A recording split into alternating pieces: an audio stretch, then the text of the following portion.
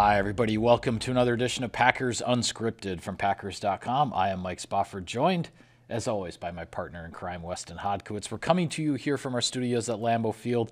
And finally, Wes, able to talk about a Packers victory for the first time in 6 weeks. 31-28, a thriller in overtime over the Dallas Cowboys at Lambeau Field. And we don't have a whole lot of time to talk about it because there's another game right around the corner here Thursday night coming up at home, and we have to cover that in this show as well. But we will start with reviewing this victory that snapped a 5-game losing streak for Green Bay. The Packers were down 14 at the start of the fourth quarter, staring a 6-game losing streak in the face. But both sides of the ball stepped up, made the plays when they had to make them, got the victory, and Green Bay is hoping that this will start to turn around its season. Yeah, I mean, a gotta-have-'em moment, as must-win as it probably gets for a team in early November. The most impressive part of this thing, though, Mike, is it wasn't the defense, it wasn't the offense, it wasn't special teams. It was the collective pulling together to get a much-needed victory.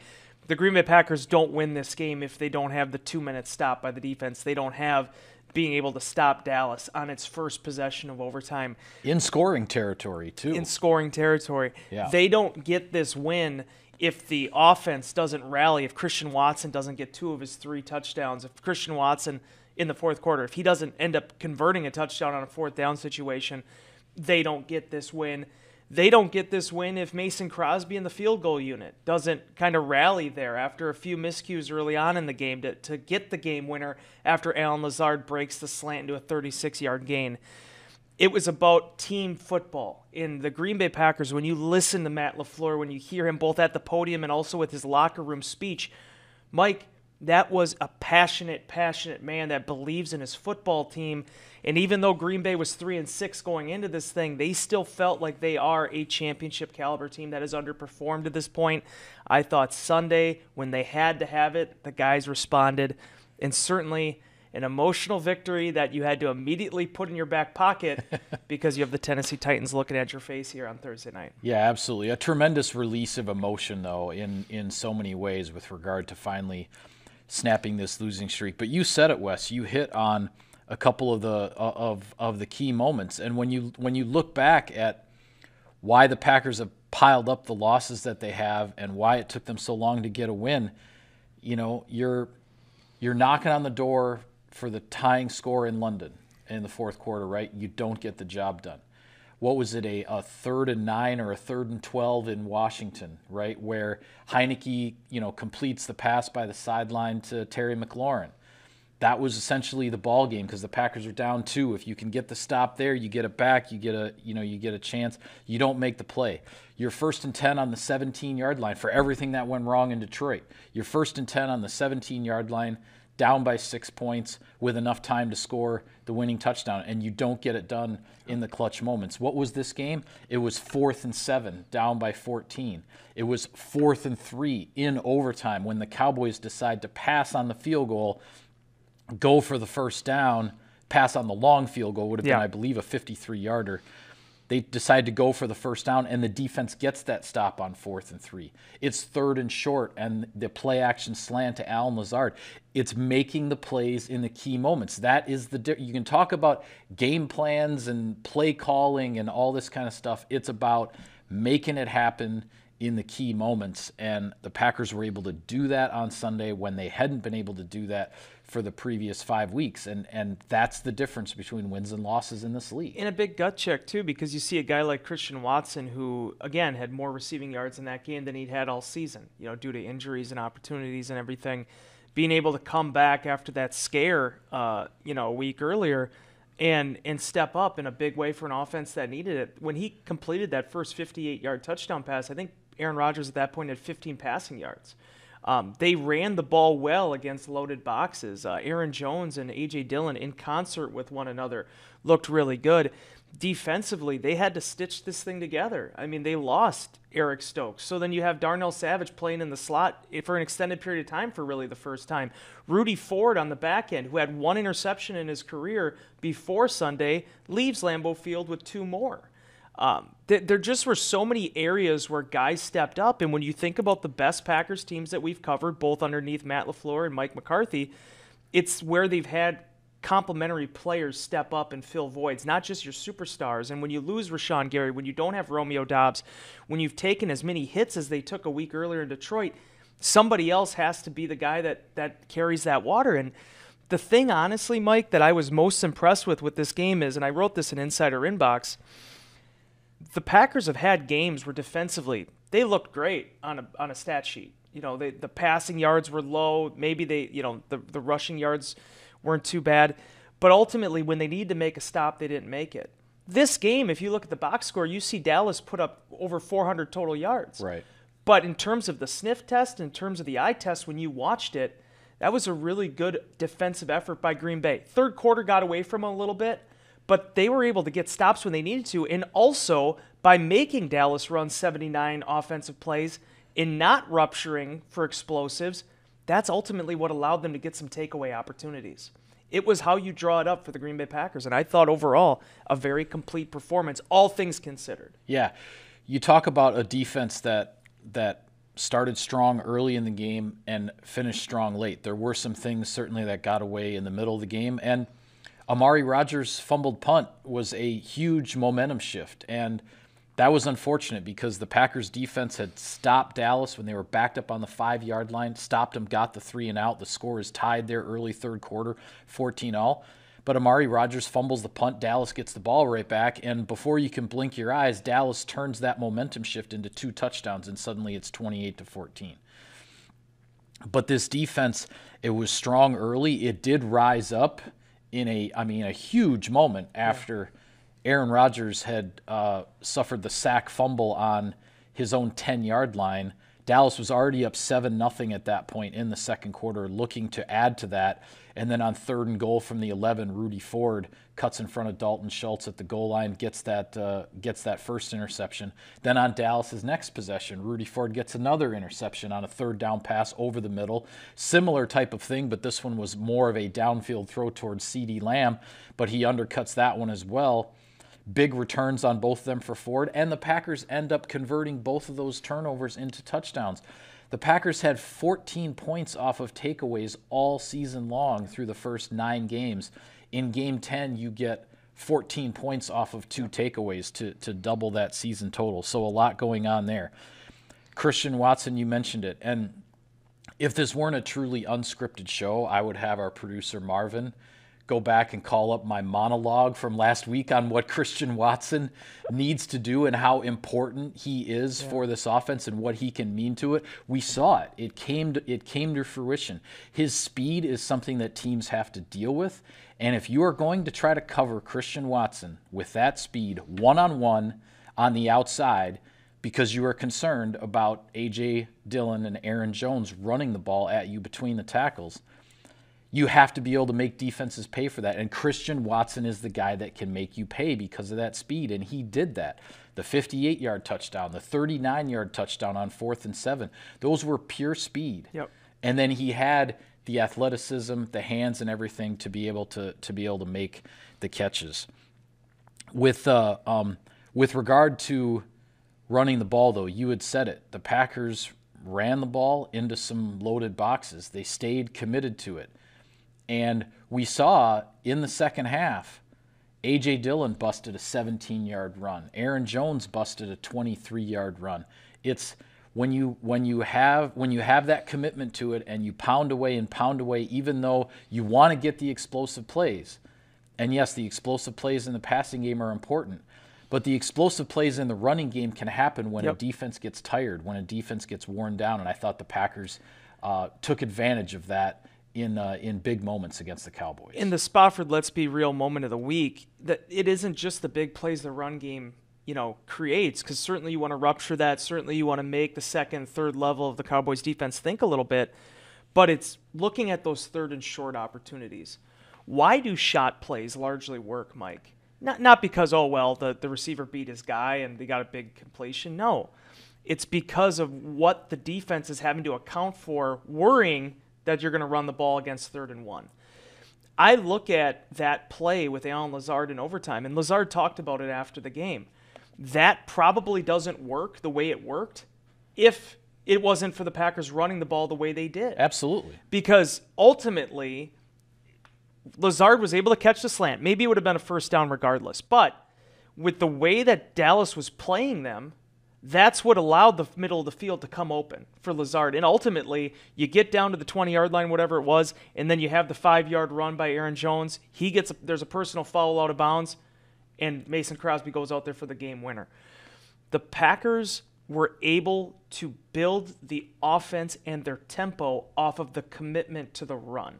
And credit to that offensive line playing together every snap for the first time this season, I believe.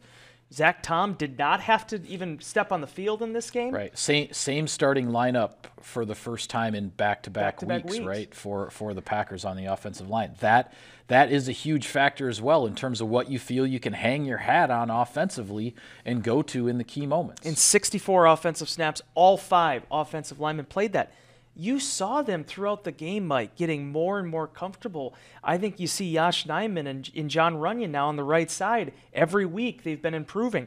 We got to see David Bakhtiari pulling again on a stretch play. That was a hallmark of the offense when Bakhtiari, before this knee injury. And then for Jones to cut up defenses the way he is and it allowing things to open up for A.J. Dillon, that was the most impressive thing to me. Kind of like with Rudy Ford's interception defensively, with everything that happened late, it kind of got lost in the wash a little bit. The way the Packers ran the ball, when you have those big completions to Watson, something that probably didn't get talked about nearly enough. Yeah, my favorite statistic of many interesting statistics to look at from this game, but my favorite one is the fact that the Packers' 2 touchdown drives in the fourth quarter to tie the game covered 165 yards on those 2 drives. When you're down by 14 in the fourth quarter, 70 of those 165 yards were on the ground. How often does that happen in a multi-score fourth quarter comeback that a team gets almost half of its yardage on multiple scoring drives on the ground? The commitment to the ground game and the way the Packers offensive linemen, as you said, they kind of kept feeling it as the game was going on, and then you were able to bust a couple of big ones in the fourth quarter there. I thought that was outstanding. The other statistic I really liked too, that I went through and figured this out, the Cowboys were 5 out of 15 going back to the Packers' defensive performance here. Cowboys were 5 out of 15 on third downs in the game. 3 of those 5 third down conversions were 1, and 2 yards. When the Cowboys needed 3 yards or more on third down, they were 2 out of 12. Yeah. The Packers' third down defense in this game, now a couple of those ended up being 4th and 1s, and Dak Prescott did the quarterback sneak to convert. But 2 out of 12 on third downs when it was 3 yards or more to go. Packers defense did, again, I just go back to saying it, in the clutch moments when you have to have it. The Packers defense did a pretty darn good job. And the fact that both of Rudy Ford's interceptions, stepping in as a starting safety with Darnell Savage moving to the slot in the nickel defense, both of the interceptions come on third down, right? I mean, that's how you have to play to win, especially against a team like the Cowboys that has major playoff and potential Super Bowl aspirations. They came in here 6-2, riding high, coming off a bye week. They're like, all right, we're rested up. They didn't have Zeke Elliott, but they pretty much had the rest of their cast, and they were loaded for bear, and the Packers took every shot they delivered. Well, and let's be honest. I mean, certainly there were some ruptures there in the middle we talked about the draw plays that Tony Pollard was able to get some yards on, but the fact of the matter is, Mike, we can say it because we don't work for the Dallas Cowboys. Tony Pollard could be a starting running back at a lot of NFL teams right now. Oh, absolutely. The Cowboys have one of the biggest celebrity backs in the league in Zeke for good reason, but the way Pollard has emerged, I mean, it's created a lot of tough questions for them this year, and I thought this game showed that he can be a bell cow if you need him to be 100, whatever it was. I think he had 115. 115 yards. It's not by accident. He's a talented and young a lot of those were on draw plays. The Packers kept getting the Cowboys into 2nd and long, either by a good first down stop or maybe a penalty in a 2nd and long situation. But then they weren't ready for the draw play, and Joe Barry even said on Monday when he spoke to the media, it kind of infuriated him the way the way because he felt it was an execution thing with regard to the second level, the linebackers and safeties, in terms of who fits where to stop the. You're very rarely going to stop a draw play at the line of scrimmage.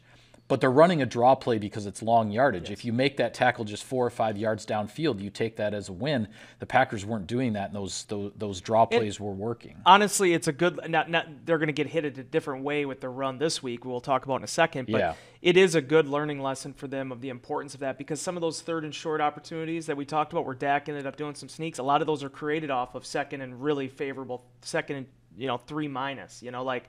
So that's going to be where they're going to have to short out. But I will say, from the pass defense perspective, CeeDee Lamb got some yards there, but for the most part, considering the big adjustment they made there, I was really impressed by how the secondary played. I mean, Jair Alexander's at the peak of his powers right now.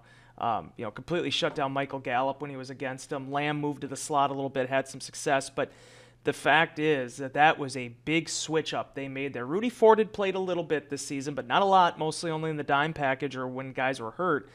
Savage going to the slot. You saw some of the blitzing options they did with Savage. I think you're going to have to get a little bit more creative with moving forward with how you go about pass rushing without a Rashawn Gary. Yeah, Barry said that as well on Monday. Yeah, absolutely. So, I mean, that's going to be a part of this thing too, and, guys are stepping up. I mean, Jaron Reed, you talked about him from the intro, 3 quarterback hits in this game. I mean, that's what you're going to need. You're going to need guys that maybe aren't typically your pass rushers, aren't typically the stat guys, being able to get you some production. Yeah, what you might have missed, put together several film clips on Jaron Reed sort of showing how his second half performance was building up to him making that big play on 4th down there, 4th and 3 in overtime. So we do have to turn the page to the next game, though, because it is coming up awfully quickly. So I'll take care of some sponsor business before we do that.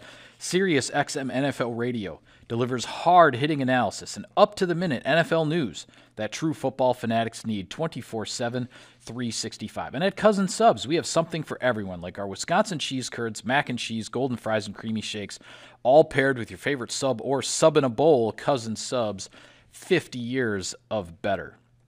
All right, the Tennessee Titans are up next. It will be Thursday Night Football at Lambeau Field. The color rush white, all white uniforms, right? The Packers are going to be wearing those? I believe so.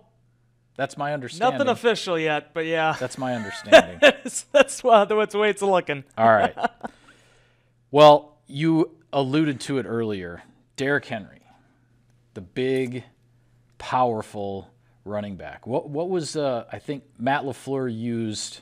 He said he called him both a creature and a freak of nature. There's a poem to be put together with that. Do some rhyming with that. Joe Barry called him Preston Smith. Looks like Preston Smith coming out of the huddle. Too. That was pretty good too.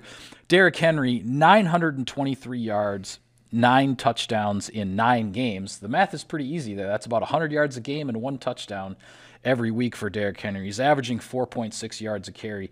I think the really intriguing thing in this matchup is this bell cow back in Derrick Henry coming in, while on the other side the Packers have their 1-2 punch that has produced over 200 yards rushing in 2 of the last 3 ball games. The Detroit game, the Packers were not successful running the ball and got away from it. But by and large, in recent weeks, the Packers have found some rhythm with their running game. Yep. So it makes for an interesting matchup here in this one. A big difference, though, being the Packers statistically have had a lot more trouble stopping the run than the Titans. The Titans ranked, I believe, 2nd in the league in rushing yards per game allowed. So be interesting to see how this plays out. But the Titans are gonna feed Derrick Henry and make the Packers stop him. And even if they stop him for a quarter and a half or 2 quarters or 2 and even 3.5, Derrick Henry is still going to get the football all night long on Thursday. The other thing that Joe Barry said during his Monday news conference was tackling plan. You have to have a tackling plan for how you approach Henry, and that is so true because it isn't just going to be one guy. You have a running back that is bigger than most inside linebackers. You have a running back that you do not want to see at the 3rd level with the secondary. You have a guy that must be gang tackled by everybody on the field. And ultimately, as Barry also said, the first film he watched this week was going back to that 2020 game against the Tennessee Titans before he was the DC. But, Mike, everything that you just talked about, your one last look, everything, the Packers accomplished that in that game against the Titans. And it was one of the more impressive performances of the season. Yeah. Henry still got his. He just came a yard short or 2 yards short of 100 yards. But Green Bay kind of out-Tennessee in that game. A.J. Dillon had to step up, had his first 100-yard performance. That's his career best game, and it came at night in the cold, right? I mean, there's a lot of things maybe lining up here. And the other thing is, I wish this is where we don't really have much time because of how the week went, but I wish I could actually watch more of what Denver did because, Ejiro Evero is going to end up being a head coach in this league with what he's done in Denver. Offensively, Broncos are really struggling. But Evero has been such a great hire for them with the defensive side of things.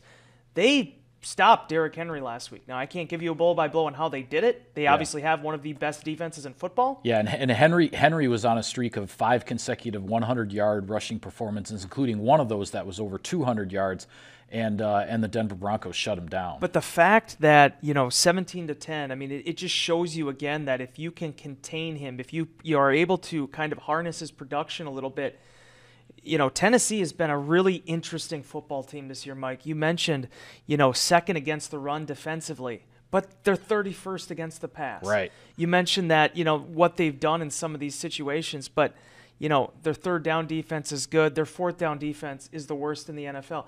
Like, it's a very bizarre football team, and their strength of schedule hasn't been great. They've won a lot of games. They've beaten teams they need to beat, but I think there still are a lot of question marks. Now, they played Kansas City incredibly tough.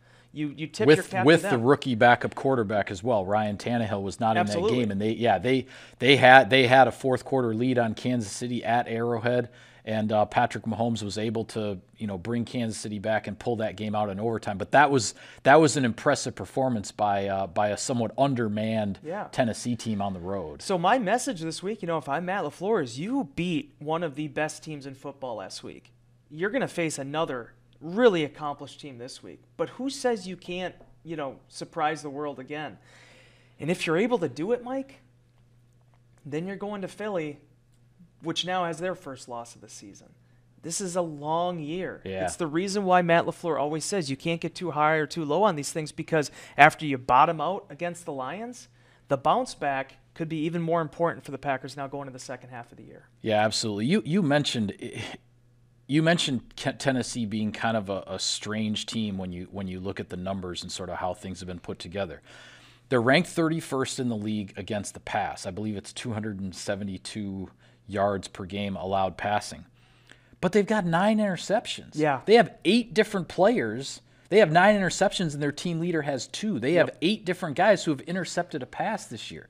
They have 29 sacks, 5 different guys with at least 3 sacks amongst that pass rush unit. But yet, as you said, they're ranked 31st in the league against the pass, 2nd in the league against the run. It's going to be really interesting to see, and it's going to be cold, not bitterly cold, but in the 20s. It'll be the coldest game of the season so far, certainly, up here. It'll be interesting to see just where and how the Packers can try to find some rhythm offensively because, Buffalo was the number 1 ranked run defense, and the Packers found a way to run the ball. They just weren't able to finish drives and get points, but they were able to run the ball against a pretty darn good run defense. Tennessee is coming in with a really good run defense, but the Packers are going to have to, with a defense that's got 9 interceptions and 29 sacks, you've still got to be able to run the ball and stay balanced and keep that defense honest, because when defenses aren't honest and they can cheat, so to speak, that's when you get sacks and get takeaways. And the Packers have to be able to keep Tennessee's defense from being able to play like that. And that's going to be the key. And it's such a tough task, Mike, because you have to do it for 60 minutes. And obviously, everybody's in the same boat. Tennessee's going to be traveling on a short week to come to Green Bay for this one. But it's just, you and I, 2 weeks ago, it didn't work out against Detroit. But I remember sitting here with you saying, man, you went against Detroit and you went against Dallas. In a span of 14 days, you can change the entire trajectory of their season. They're still playing from behind here. Minnesota is still winning these close games late. As far as the division is concerned, you're a couple paces behind right now. In terms of the wild card, though, 1.5 games out. But you have to keep winning now. You have to build back after you lose 5 in a row. This is a good opportunity to do so against a very talented Tennessee team. Yeah. One other thing I want to talk about before it gets away from us, because it's being talked about already in mid-November as the game of the year in the regular season in the NFL, that Minnesota at Buffalo game. I know prior to kickoff on Sunday afternoon, we're in the press box and everybody's kind of keeping an eye on it, watching bits and pieces of it and whatnot.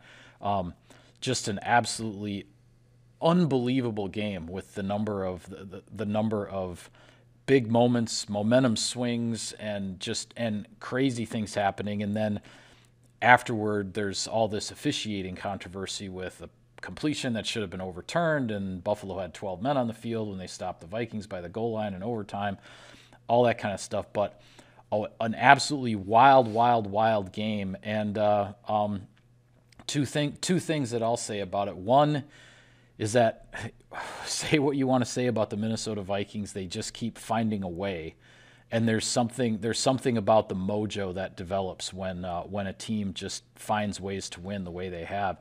And the other thing is that I'll be interested to see, because I've felt that when going into the Packers game in Buffalo, I felt the Buffalo Bills were going to represent the AFC in the Super Bowl, and I still think on balance they're the best team in the AFC. But how do the Buffalo Bills bounce back now? 2 straight losses, one to a division rival in the Jets, another one where they're lamenting all kinds of mistakes that they made late in the game, whether you're talking about allowing the 4th and 18, the fumble by the goal line, the interception in overtime, all that kind of stuff. Josh Allen was the front runner for MVP, and suddenly in the last 3 games, he's got 7 turnovers that are his responsibility. He's not the front runner for MVP anymore. He could still win it because he's capable of throwing 20 touchdown passes in the next month, and everybody's going to forget about the 7 turnovers over the last 3 weeks, right? So I'm curious to see, can Minnesota continue to sustain this? They've sustained it for basically 2 months now, winning all of these close games that come down to the wire. And how is Buffalo going to bounce back? Yeah, very peculiar schedule for Minnesota. They go now. I should say Minnesota for the Cowboys, because they came up here and now they go to Minnesota. Yeah, now they go to Minneapolis. And back-to-back, division games against the North on the road. Minnesota, I'm very interested. They're going to keep winning, and I can't say anything bad about them, but I'll be interested to see how that team reacts if they do face some adversity here at some point. If you're a good coach team, it doesn't matter what your talent is. It doesn't matter what you are. You win those games late in the fourth quarter. You find ways to pull those things out. It says something about the coaching. Kevin O'Connell's done a fantastic job there so far this season. Yep. The Bills, Mike, I'm not a soothsayer. They may end up being the Super Bowl rep for the AFC. I said it when we left Landmark Stadium. Not the Ralph. Highmark, whatever. Highmark, Landmark, Landshark. Landshark. They aren't paying us. That's right. When I left this, they just make too many mistakes. They have an incredible coach in Sean McDermott. I have confidence they're going to stay together and they'll be able to rally and pull this thing back. But I felt like last year that was the difference. It just was those small things that Kansas City did just a little bit better, and Kansas City's still Kansas City. So yeah, very interested to see how that goes. But certainly, Green Bay Packers, this isn't getting any easier in the NFC North because Minnesota keeps finding ways to win, and I couldn't even tell you who you're supposed to cheer for this weekend between the Vikings and Cowboys. Yeah, I guess it's take your pick, right? The only good news for the Packers is that both of them can't get a win. Yep. So for the Packers, it's like, hey, you're 4-6 right now, and as I said last week on one of our videos, I don't remember which one, but you got to walk before you can run. Yep. Packers have to get to 500. If you can get to 500, whether it's at 6-6 or at 7-7 or whatever point you can get to 500 and get to the break-even point, then you can start looking at what are your possibilities. Packers need 2 more wins right now to get to 500, and then we can start having those conversations. Big night on Thursday night. In addition to the game, this matchup with the Tennessee Titans, Green Bay Packers also will be honoring LeRoy Butler at halftime. Yes. His name will be the 28th name added to the Hall of Fame facade of all the wonderful, tremendous, historic players that have been part of this iconic franchise.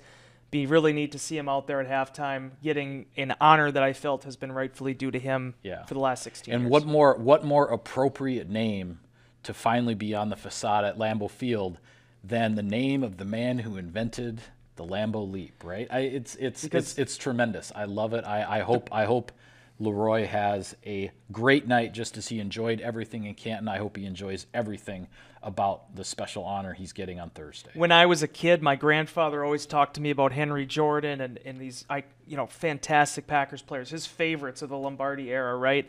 It's pretty cool, Mike, that there's someday, good Lord shining on us, might have some grandkids at Lambeau Field someday pointing up to that spot up in the rafters, up on the facade saying, that was LeRoy Butler. Many, many moons ago, that guy is the one that invented the Lambeau Leap. He is somebody that is one of the most distinguishable, hospitable faces of this franchise, and I'm glad he's getting that honor. Yeah, no question about it. With that, we will call it a wrap on this edition of Packers Unscripted. Be sure to follow all of our coverage of the team. We got another game coming up right away. We will have everything from Thursday Night Football for you on Packers.com and all of the preview content leading up to it. For Wes, I am Mike. Thank you for tuning in, everybody. We'll see you next time.